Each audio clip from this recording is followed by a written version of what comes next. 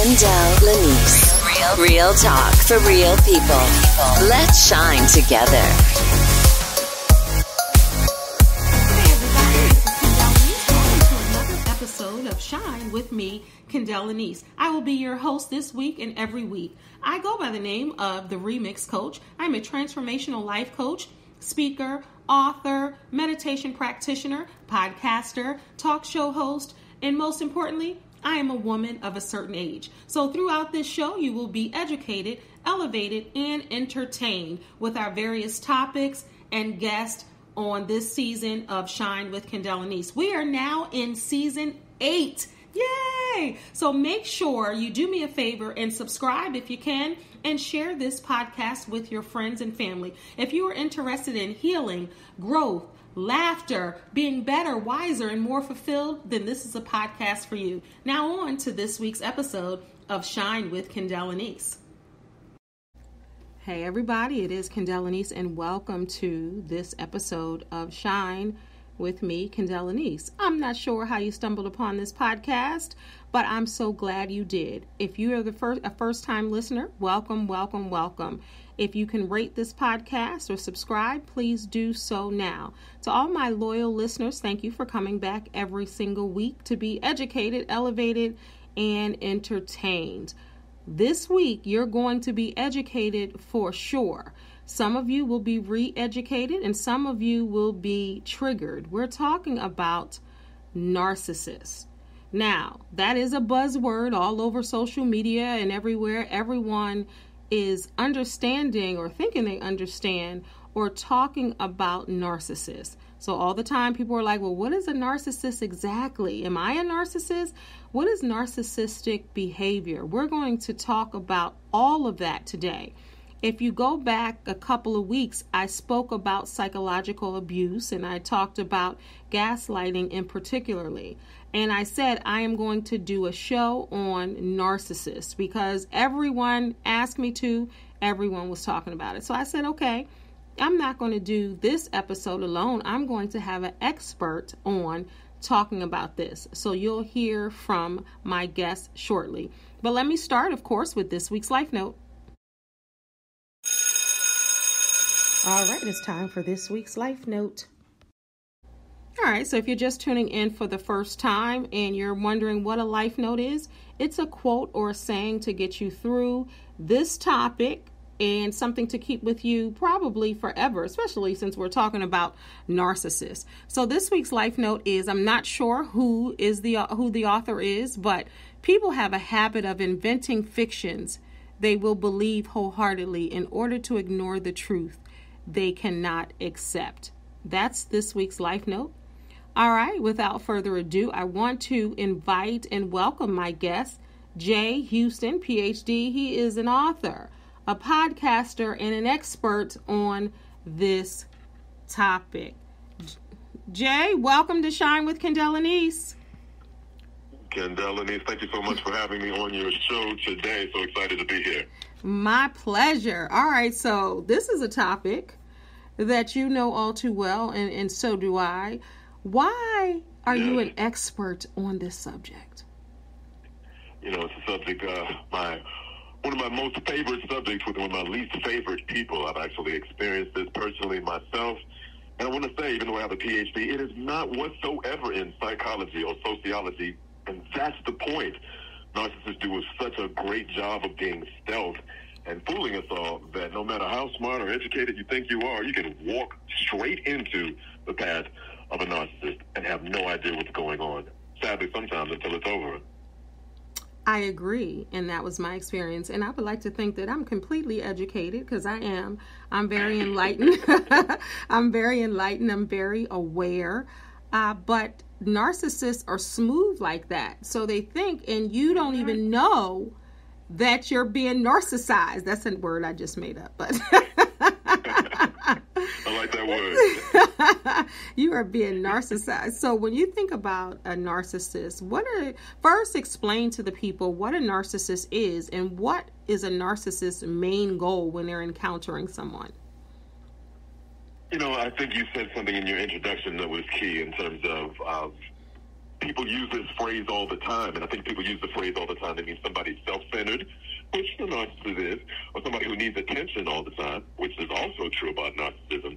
But I think, number one, some of their goals are to create emotional chaos within anybody who attempts to hold them accountable, and then to gain and always keep attention. Narcissists are emotional vampires. They feed off your emotions, whether it's positive or negative. So because they're such manipulators, that's the difference between somebody who's just plain self-centered, somebody who just needs attention, or somebody who's just completely focused on their agenda. You know, we all run into self-centered people, but mostly those self-centered people aren't out to emotionally manipulate everybody around them. They just like attention, and that's a key differentiator. Woo, you probably will hear me say, this whole podcast, because every time you hit those sweet sore spots, I'm gonna be like, oh. So I'm telling you right now, listeners, you'll hear me concur a lot, and you can't see me shaking my head, but just know that I am. So you talked about emotional manipulation. That's child. That's some deep stuff. What do you mean? Let's break that down into bite-sized pieces. Emotionally manipulative. What is that? Okay, perfect. Great question. So let's say you're trying to hold somebody accountable for their actions. And most people, a lot of people don't like to be called out on whatever they did wrong or said wrong or emailed you wrong or whatever, but some people can wiggle and squirm and they can still be held accountable for their actions. A key point about narcissists, they can never be held accountable for their actions. But because they like to emotionally manipulate, the more you get upset at them, the more they use your energy against you. I mean, there's another one of those screams. They take your kinetic energy and use that for dynamic energy to manipulate you. So the madder you get at them, the more upset you get at them, the more you produce documents, emails, credit card receipts about whatever they did that you're accusing them of. You're like, you must be tripping. Yeah. So if you're trying to hold a narcissist accountable, if they directly are talking to you, they can gaslight you and say that this didn't happen. If there's an audience of other people around, then they can triangulate you. And that's a word that I wasn't familiar with until I did the research. Triangulation is a word where they use, again, your energy. You're the one getting upset. They calm down. They pipe all the way down. And they tell your friends, that it's crazy. Isn't it something? Crazy. And that is actually the experience that I went through. After so many times of trying to hold a narcissist accountable, I lost a friend, a really good friend, who believed in narcissists that I was actually the crazy one, when all I was trying to do was hold them accountable. Triangulation is a word I was not familiar with at all. Your podcast last week on gaslighting, awesome. That happens when you're talking to a narcissist one-on-one. They gaslight you to make it seem like that you're at fault for holding them accountable.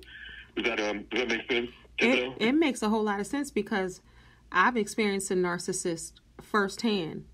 And everything that you're saying is hitting all the spots. Is so true. And they'll transfer their energy on to you.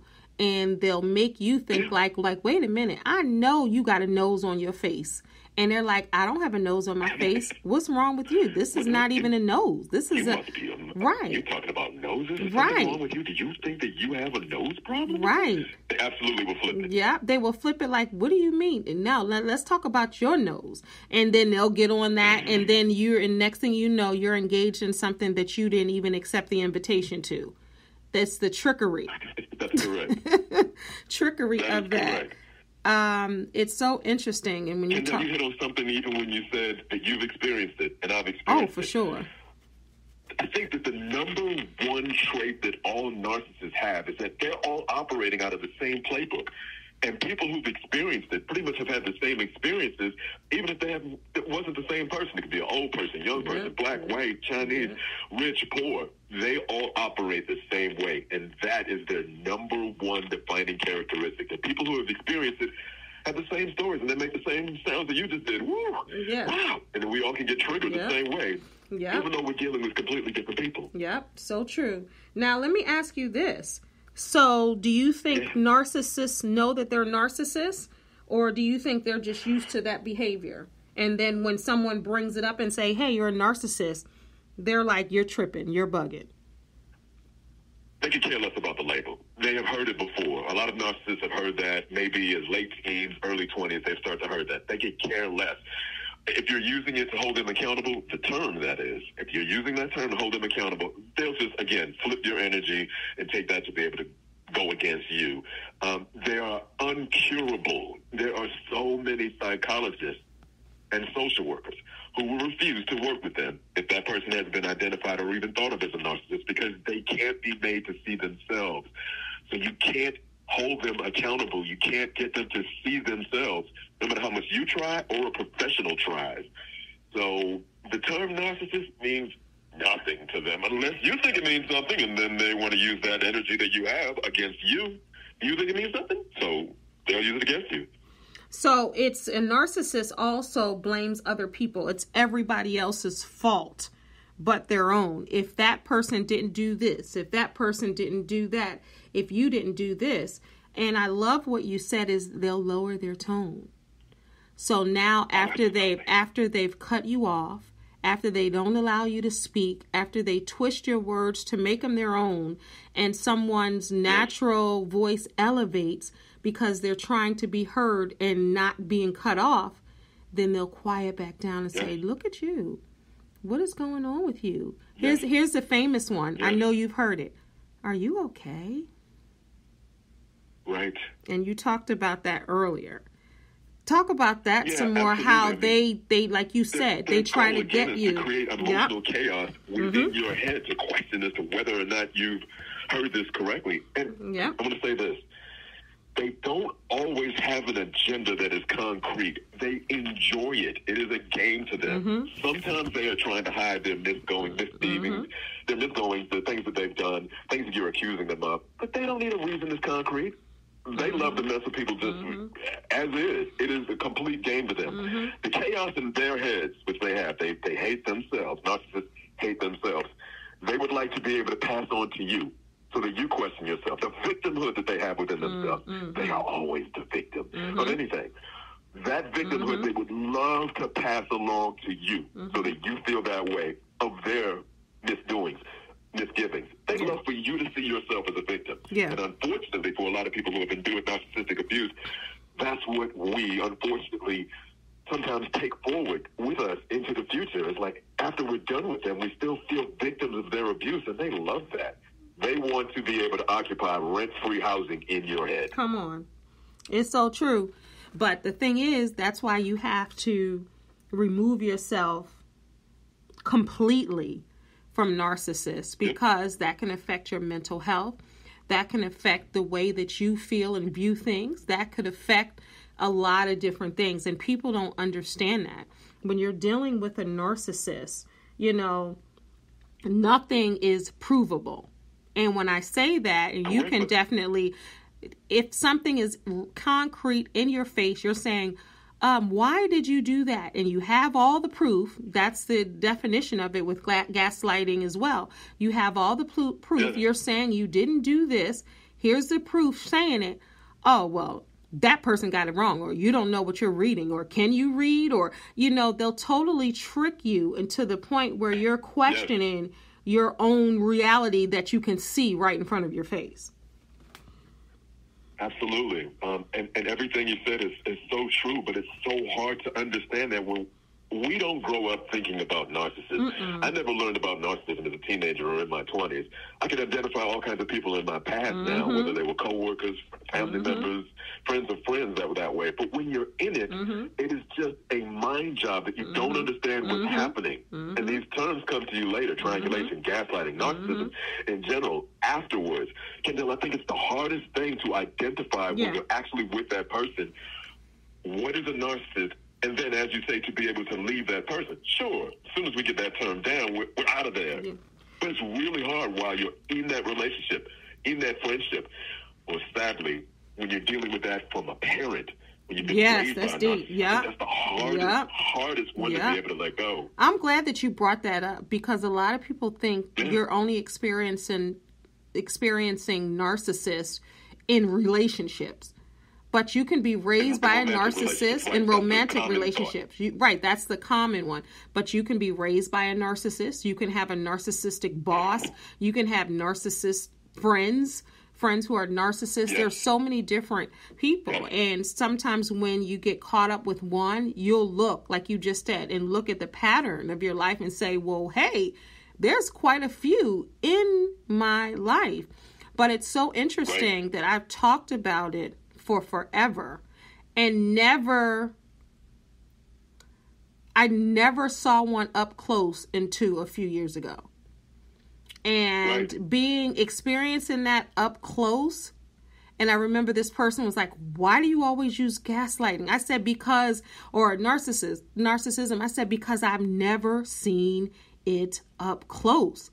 Like I never saw someone do it. And at first you're not thinking that it's a narcissist or a gaslighter. Then you start learning more, seeing more, and certain things you're like, wow, this is gaslighting. So let's talk about how they get to us to trust or mirror or love bombing, because love bombing.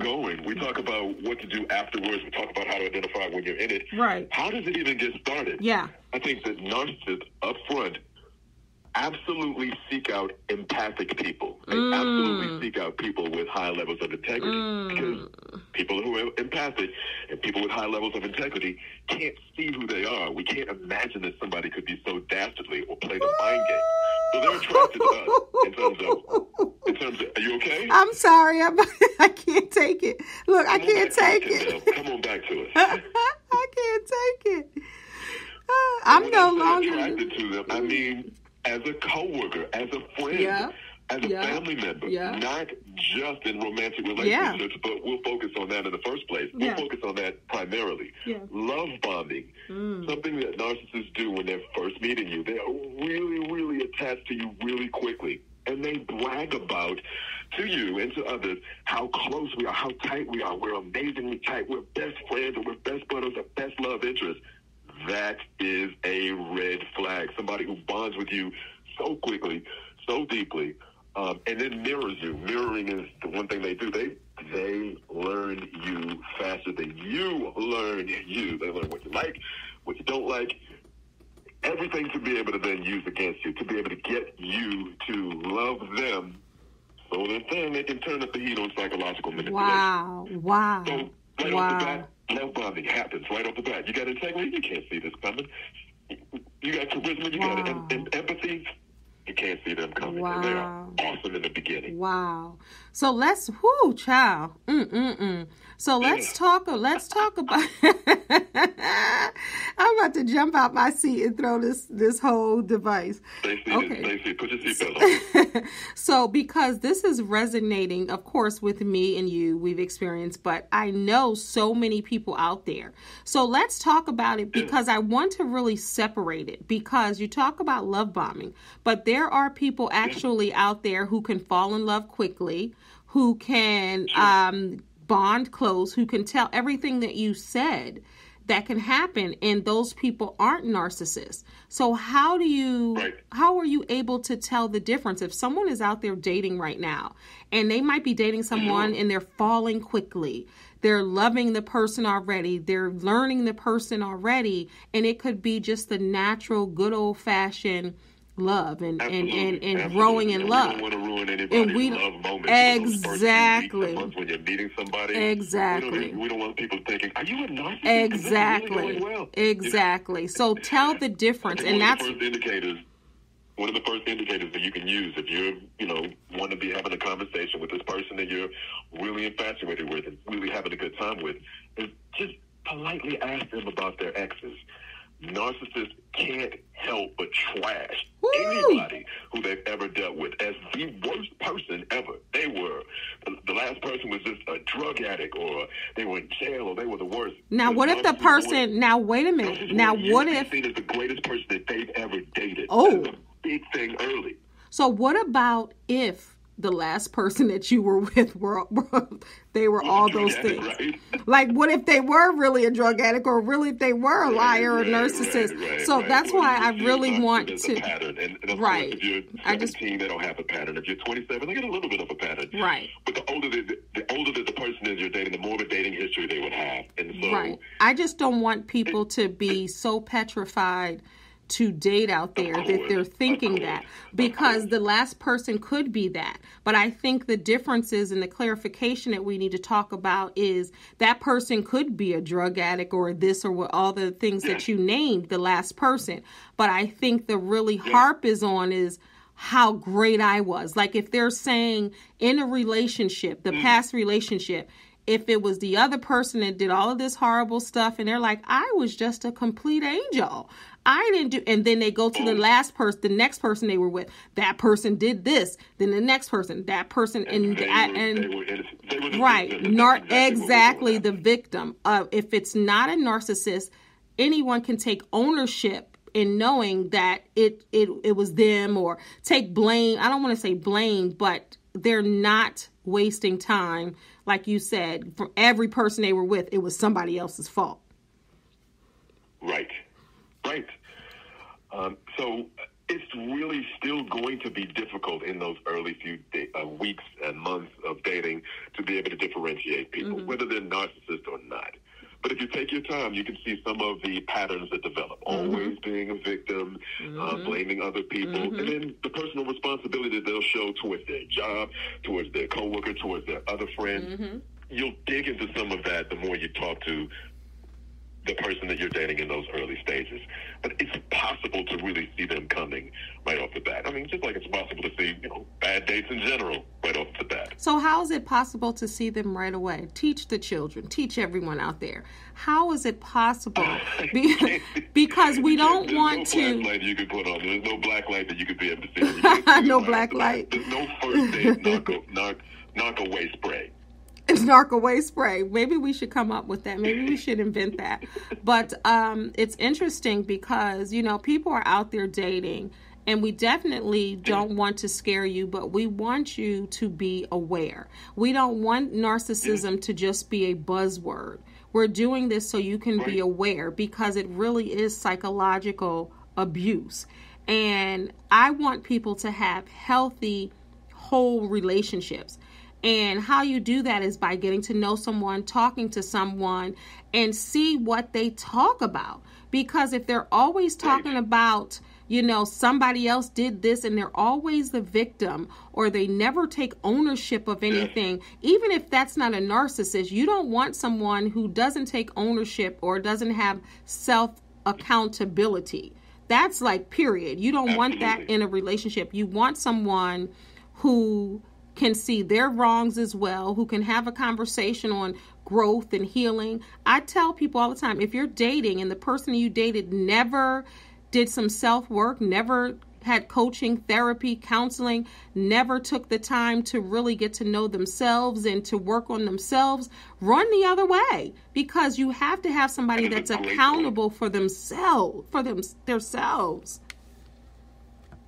That is a great point. And maybe the narc-away spray is just that. The idea of therapy is something a narcissist is not going to ever want. They are never going to be accountable for their actions. And you can use that as a spray if you come up with some way to bring that up in the early stages of dating. Hey, have you ever had therapy? But you can't just jump right into it. Ain't nothing wrong with me. Get into that. Ain't nothing wrong with me. People also borderline personality disorders, you can tell if they're not interested in working on themselves.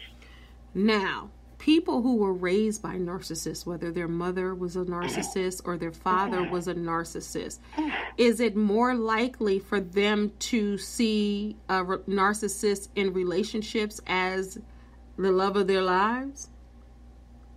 Because they're used to being narcissized? Right. Unfortunately, some of the research that I've seen has shown that people who are raised by narcissists truly struggle to trust others and trust love and trust functional relationships because they see themselves as less worthy. They were abused so much psychologically being raised that it is really difficult without a ton of counseling to be trusting going forward. I know a young lady who I was reading about who was abused so much, again, psychologically abused by her father, that she still sort of sleeps with the door fully closed and the blankets pulled over her head, and it's really hard for her to trust anybody within 2 years of meeting them. We talk about those early stages of dating. So difficult. Wow. But that's interesting because I don't think some parents know that they're narcissists. I honestly don't. I don't Correct. think that narcissists really know. That's why it's important to really have conversations and talk while you're dating. Like, have conversations, real conversations, to talk about certain things so you can they can see who you are on the inside and you can see who they are on the inside. Like you said, if somebody's like, they're not going to kiss nobody, they're not going to be intimate. And I don't mean sexually intimate. I mean intimate conversation. Yeah. They don't want to, that's how you can tell something like that there's still some PTSD there, right? Yes. As we continue to work on what exactly will be the knockaway spray, what will be the indicators in the early stages of dating that can alert you? I think that talking about integrity, talking about self-improvement, talking about character, however you can bring that up in the conversation, a narcissist is not going to want to go into a conversation about integrity. They know they don't have it. They're not going to want to go into empathy. They know they don't have it. And they're not going to be talking about any counseling or self-work. They're never going to go there.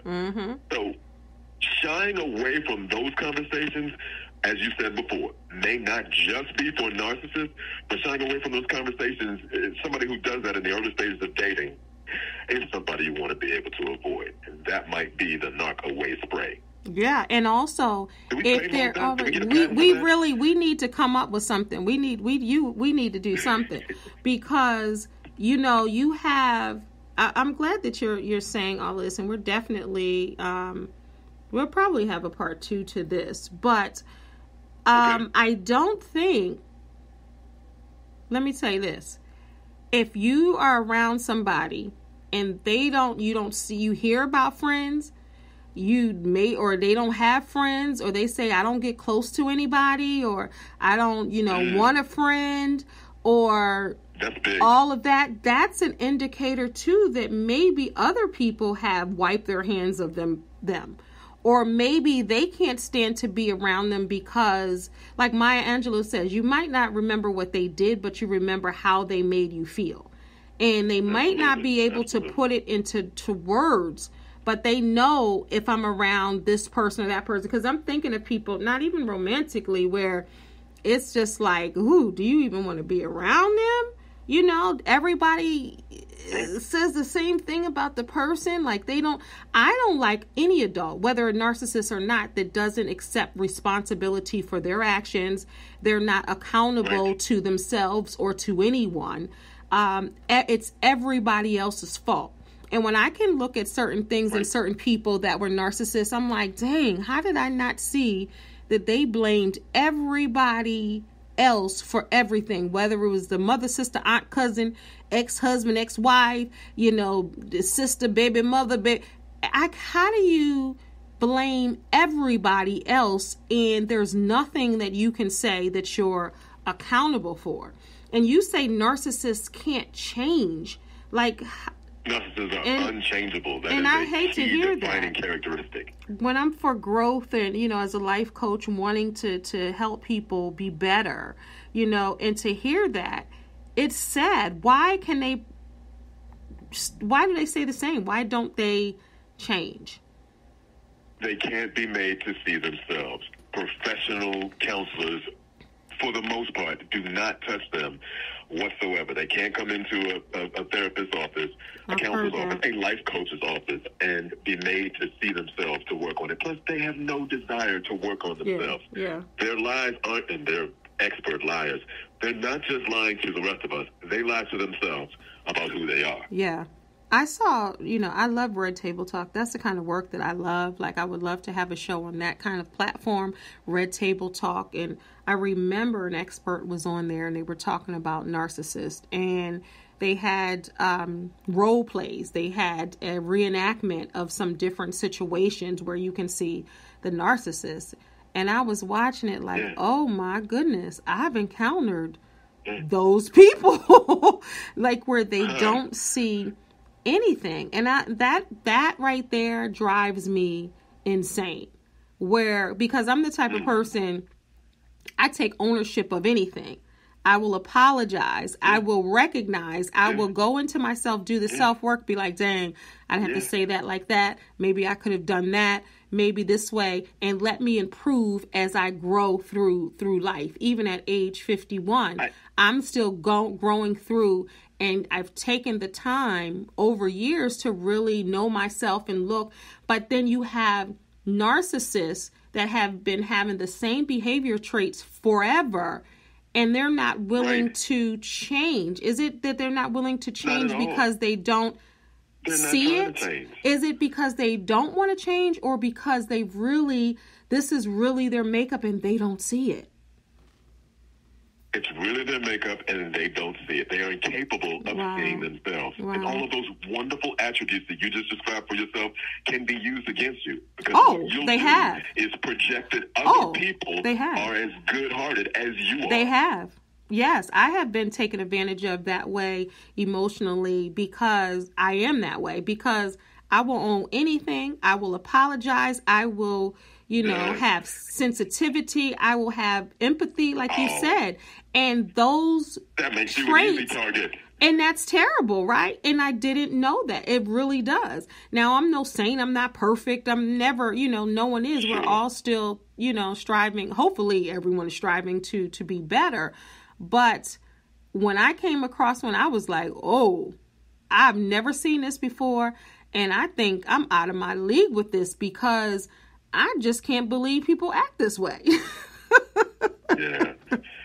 You mentioned how you didn't see it coming. But that's the hard part. You're like, why didn't I see this? And you put it all together. Unfortunately, that's the common story about narcissism, is that you put it all we put it all together after the damage is done, after the relationship is over. And we look back at it and then blame ourselves. It's the hardest thing to be able to get over. I did it while I did it. Make you feel like a victim. I did it. I was putting those pieces together while I was in a relationship, and that's why I'm not in that relationship. I was putting those pieces together. You have to be able to do that and see and really see people and how they operate. And not the key too with a narcissist is not seeing how they just operate with you, seeing how they operate with other people, their family members, their friends, and strangers, just watching to see how they do. Because a narcissist is not just going to be a narcissist to one person. They're going to be a narcissist to everybody that they encounter. And it's this facade that they are not doing it, because they might doing it with a soft voice or a smile or a profession or something. So then it's like, oh, that person is a nice person. What happened? Because now that person is not getting what they needed to get, or maybe you're not giving them what they needed. So now you can really see their colors. And again, this is not just in dating. This is friendship. This is supervision and jobs. And these are parents as well. They are completely consumed with their own image. So it doesn't matter how much they can be torturing people. As long as they're perceived as being great people, then that's what they want. Yeah. So they are complete chameleons. And as we said at the top, there's still some of the things that we think about narcissists when we think about being self-centered and always needed attention. Yeah, those are correct. It's just their depravity goes much deeper than just needing attention. Yeah. And I want to, so everybody listening, this is part 1. We're going to have Jay back next week also, and we're going to give examples. We're going to give different, I don't want to say technique, the Narcon, to see, what you can do to avoid them. But before we end, Jay, I wanted to, if you don't mind sharing some of your story with a narcissist, just so people understand that, this has happened to you. You talked about that earlier. And then also, it happens to the best of us. And then that led you to start doing your research on narcissism.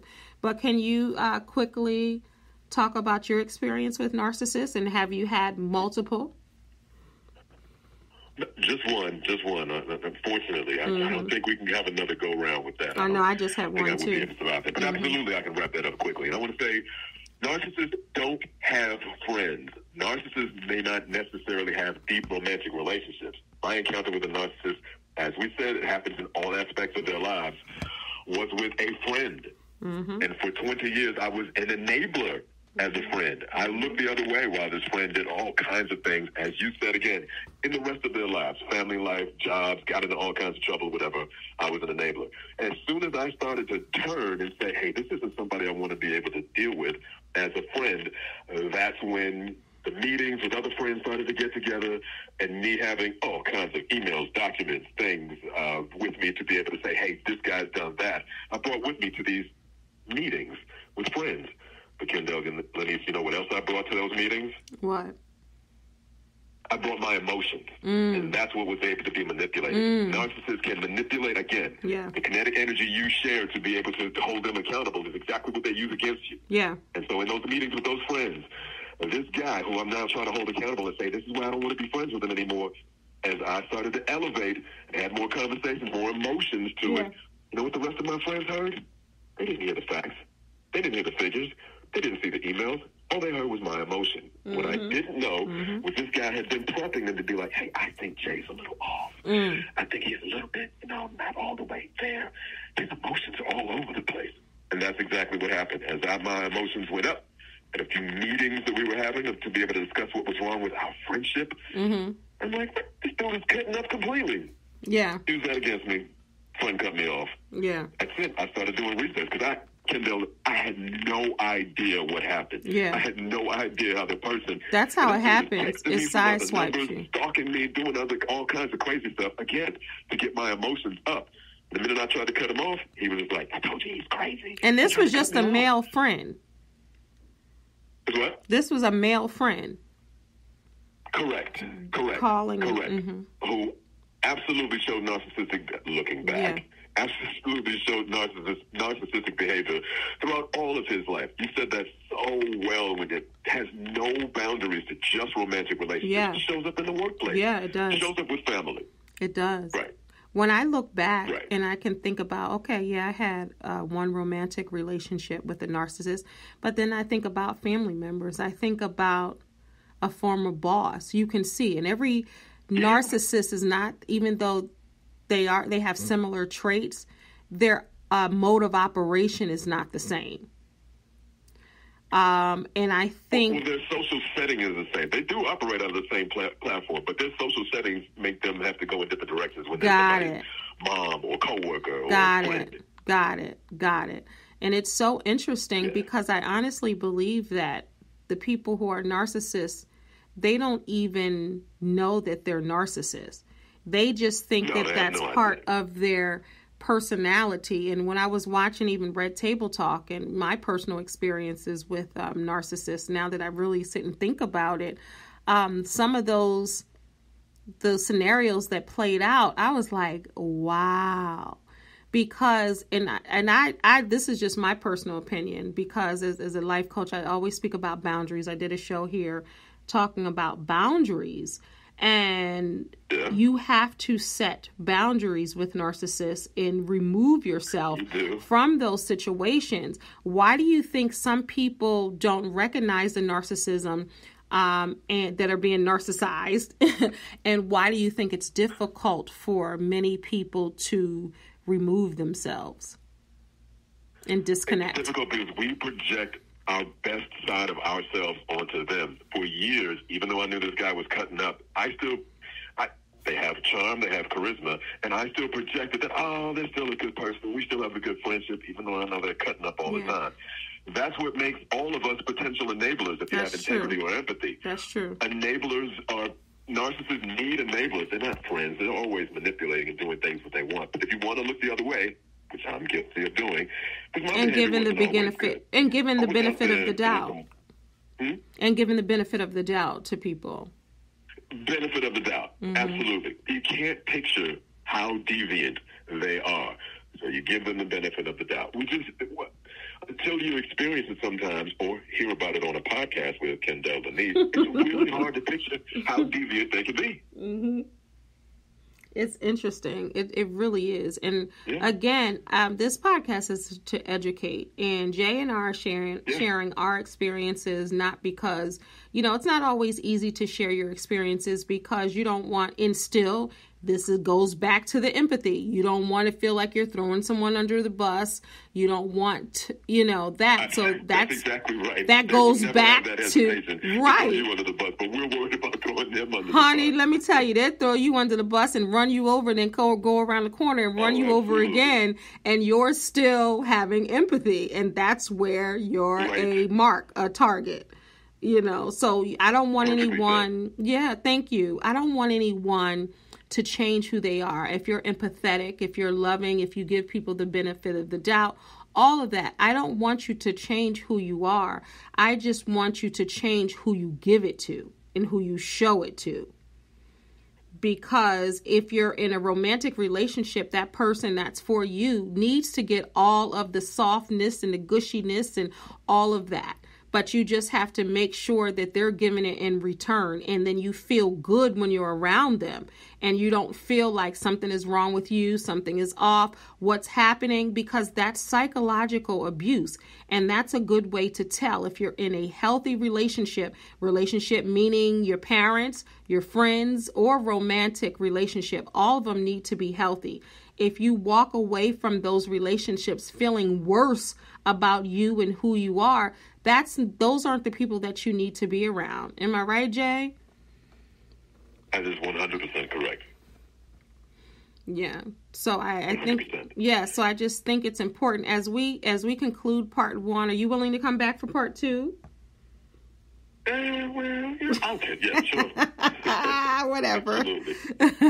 So what would you tell someone who is unsure, or how would you give advice to someone who may be, let's go romantic, because that's what we're hearing more and more about it. When we look at TikTok, when we see Red Table Talk, people focus on the romantic. So let's take a moment to all the people out there dating or who are in a relationship, possibly with a narcissist. What are three things that you want to bring to their attention just to see if they are, and also how can they remove themselves from the situation or the people? Well, removing yourself is going to be contingent upon how deep you are in the relationship. I mean, if you're already married to this person, that's a different level than just being your boyfriend, girlfriend, or that's a different level than somebody you're just going out with. So removing yourself is going to be difficult, have a higher degree of difficulty depending on how deep you are in a relationship. But I want to give you 2 things to be able to look out for as we conclude this particular podcast on narcissism. 1, when you hold somebody accountable, do you end up feeling bad about it? Again, your attempt to hold a narcissist accountable is met with a counterattack. Either they tone down and make you look crazy and make you think you're crazy, or they can speed it up and counterattack and fire back at things that they heard about you. It's not just that they'll always tone it down. Whatever it is, when you hold them accountable, do you feel worse when you hold them accountable? Do you even feel hesitant to hold them accountable? That's number 1. Their accountability is never going to happen. They're always going to make you feel worse about it. That's 1. Number 2 is one we didn't get a chance to talk about, that narcissists love to be able to do. And I call it being on information island.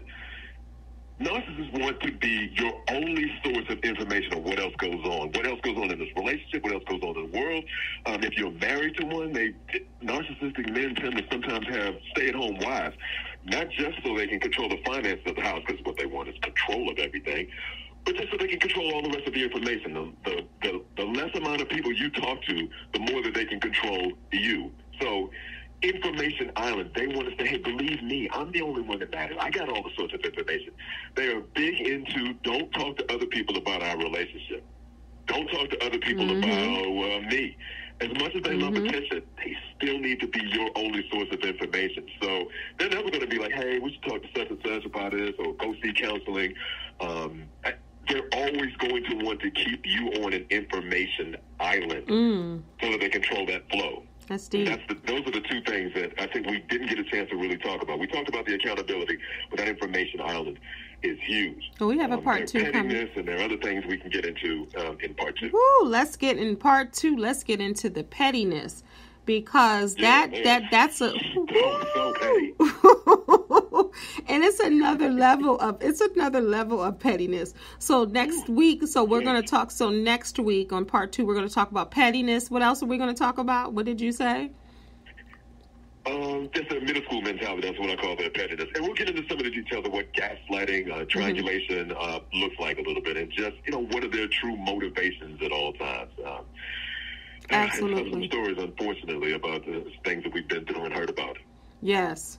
All right, guys. So I hope this helped everyone. Let's give it up for Jay Houston, PhD, podcaster, author, and expert on narcissism. Hey, Jay, thank you. Thank you so much for having me. Absolutely. So, guys, we're going to come back for part 2 because there's a lot to unpack here. And next week, we're going to give statistics. We are going to give definitions. We are going to give examples. This episode, we kind of shared some of our story just to let you know that you're not alone out there. There are a lot of people out there who are experiencing this. You don't have to call them by name, but you can call them by feeling. And you just think about your relationships that you have with people and see how they are. And like Jay said earlier, it doesn't mean that you're perfect or you didn't have a part to play in whatever it is, but you're not responsible for another person's narcissism. And that's that gaslighting part that they will make you believe. So hopefully this helps shed some light on narcissistic behavior for you. And I hope you come back for part 2 of this conversation. Jay, you were good. Thank you so much. Thank you for having me. Thank you so much, Kendell. My pleasure. Everybody, thank you for tuning in. Make sure you subscribe where you can subscribe to this podcast. If you can rate this podcast wherever you listen, please rate it. Leave comments. I want to hear from you. Jay, how can people get in contact with you? Actually, I can be reached on Instagram, Dr. J at Ready Network. drj.ready, that's R-E-D-I, .network. That's where I am on Instagram. TikTok as well, the same handle, Dr. J, Ready Network. So look for me there. All right. Thank you for having me. My pleasure. All right, guys, remember you are a star, so don't allow anyone to dim your shine. Until next time, God bless. Peace. Shine with Kendell Lenice. Real talk for real people. Let's shine together.